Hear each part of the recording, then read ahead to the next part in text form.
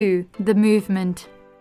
The SSA 343J1 is powered by the automatic mechanical in-house Seiko caliber 4R57. This movement has 29 joules and can be wound manually or hacking seconds. The movement has a 41-hour power reserve and a frequency of 21,600 bph. The watch's case back is transparent. This allows us to see the movement, which has an industrial appearance and a gold rotor. It's nice that Seiko gave the movement a more elegant touch with a gold rotor, but it's not decorated or finished. The 4R57 has proven to be a tough workhorse movement, so it will be able to tick and operate for years with little or no maintenance. It is recommended that your watch be serviced every 3 years at an authorized Seiko service center.